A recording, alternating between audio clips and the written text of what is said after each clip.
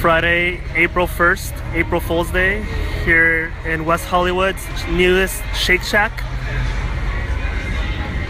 The line is insane to get into Shake Shack in the West Hollywood location. Parking lot is full. The line just keeps going on and on and on. So I bailed out of the Shake Shack line. It was pretty much a 3-hour wait.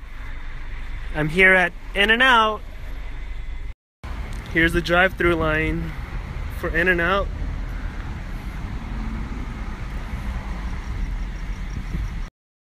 Here we are at In-N-Out, and the line is not outside the door.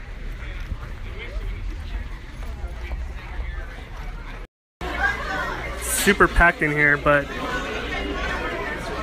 at least the line is not outside the door, and it's not 3-hour wait. Double double. Animal style fries.